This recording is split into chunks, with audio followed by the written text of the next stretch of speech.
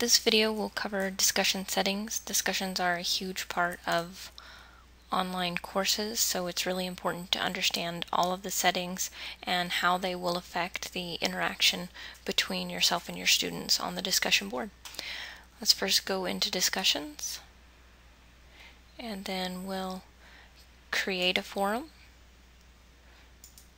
and we'll call this our test forum. In the description area, it's good to put instructions to students, things like how many posts they're required to make, when they're required to make their postings, the minimum requirements for postings, any additional resources, the discussion questions that you want them to be answering, or the topics that you want them to focus on.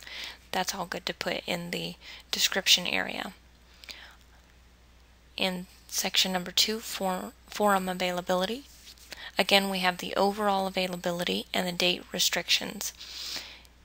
If you want the forum to be available only during a specific date range, you'll need to check the box and set the date and time that you would like the forum to be available. You'll also want to leave the availability set to yes.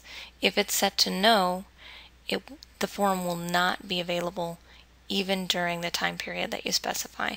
So leave that at yes, and if you want to restrict the dates, do so below. We don't recommend setting an end date because it does sort of put a limit on student interaction on the discussion board. It kind of closes it off, and then if students have something valuable to contribute later, you want to encourage them to continue investigating those concepts and learning more and sharing that amongst themselves. So we don't recommend an end date. Under forum settings, number 3, you have 2 different view types. Standard view, which will allow students to have access to their classmates' postings at all times, and then the participants must create their own thread in order to view the threads in the forum. What this does, and it has an explanation below, it will not allow students to see posts that have been made by their classmates until they've made their own original post. This is helpful to prevent students from going in and sort of reading everyone else's post and then gleaning and cobbling together something instead of creating their own response to the discussion topic.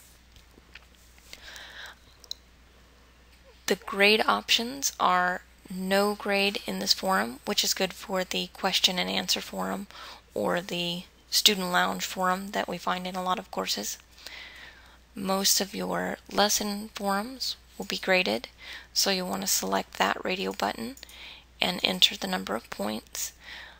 You can choose to grade by thread, but it gets very complicated. We're just going to stick with grading the forum as a whole right now. The due date will add an indicator on the calendar of when it's due.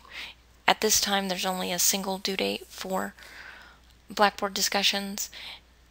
I know a lot of instructors will have the initial post due earlier in the week and then the responses due later in the week. Most instructors will choose to set the due date as that last day when all responses are due, and then just either create a calendar appointment or add it to the schedule in the lesson to let students know that they need to do their initial posting earlier in the week. Show participants in need grading status. That's the little exclamation point that you see in the Grade Center after every one post is going to indicate that the student has submitted work that needs to be evaluated after every single post.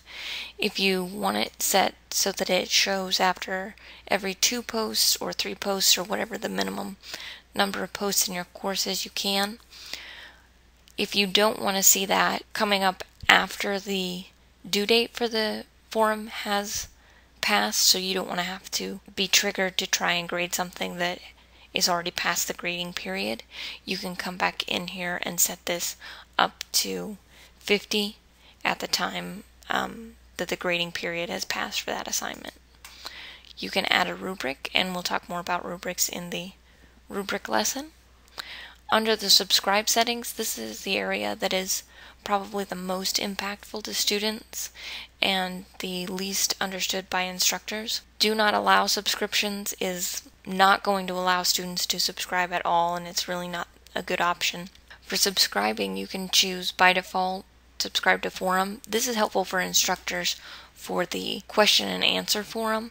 That way, every time someone posts in that forum, you get an alert, so you'll know that someone has a question and you can go and address it. The allow members to subscribe to thread is helpful for your lesson discussions that you'll do every week. It helps students. It alerts them every time that a specific thread that either they've posted to or they've responded to or that they're following has a new post added to it. So it's very helpful to sort of continue that discussion among your students, especially if you also select the include body of post in email option. This will send not only an alert to students that a post was added to a thread that they're subscribed to, but it will also include the text of the new post, so they can determine right then whether or not they want to go in and respond, or if it doesn't add anything substantial to the conversation, they can disregard it. And it's very, very helpful. It really encourages students when they see what someone has posted, not just that someone has posted, and they can see what has been said and they can get excited about it and go back in and post. Allowing authors to delete their own posts is an option. It's really up to instructors. If you do choose to allow students to delete their own posts, only posts with no replies is the better of the two options there, because that way they're not able to delete threads that other people have posted on. Allowing authors to edit their own published posts is really important. I wish this were an option that was on by default, because students will forget to use the spell check. We're all used to the automatic red underline spell check. That doesn't happen in Blackboard. So it's helpful for students who misquoted something, or they got something wrong, or they noticed a typo. They can go back and clean that up. Allow members to create new threads is on by default. If you don't do that, students won't be able to post in the forum. They'll only be able to reply. So you'll have to create an initial post for them to reply to. So we want to leave that checked. Allow file attachments. That's up to the individual instructor. It can be helpful to students if they have like a related article that they want to attach. They can just add them right there. Reply with a quote allows students to quote other posts, so that's helpful. Force moderation we're not going to talk about a lot. It's not something that we use and it can get very complicated. So allow post tagging will allow students to tag posts with specific keywords. It's not a feature that's used a lot. Allow members to rate posts, allows students to rate the posts of their fellow classmates and you as the instructor as well. It's a simple 5-star rating system. Students will see and the class will see on each thread the average rating, so they won't know specifically who rated their post or how each individual rated their post.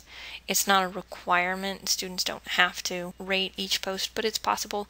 It's helpful for instructors because you can indicate which posts have really valuable content or something that you want other students to respond to, and it encourages modeling behavior on the discussion board. And those are all the different options and how they affect your students and how they'll interact on the discussion board. I would just always advise you to thoughtfully consider each of these options when you're making a decision on how to use them, and just know how they're going to affect your students and how they interact on the discussion boards, because discussions are such an important part of online courses.